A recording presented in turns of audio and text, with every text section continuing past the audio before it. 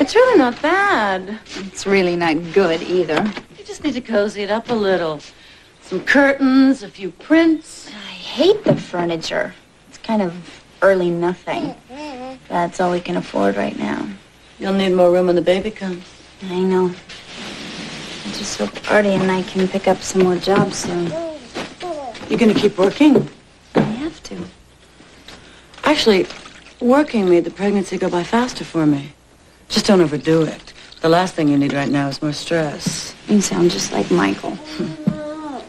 Honey, no, don't touch that. Well, he's worried about you, and I don't blame him. This has to be a pretty big shock. That's an understatement. You want to tell me about it? Nicky. Oh, honey, no. Shh. Come on, sweetheart. Why don't you watch some TV? Come on. You watch some cartoons. Yeah. Now. I don't think Michael wants the baby. Who said that?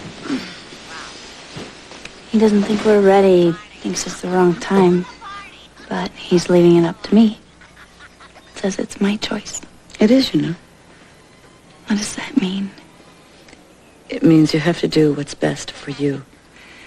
Everything he said made sense.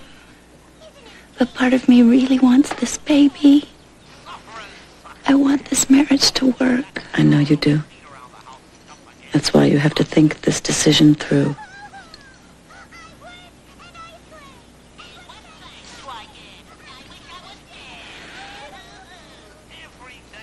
Do you think I should have an abortion? I think it doesn't matter what anyone else thinks. You do what you need to do.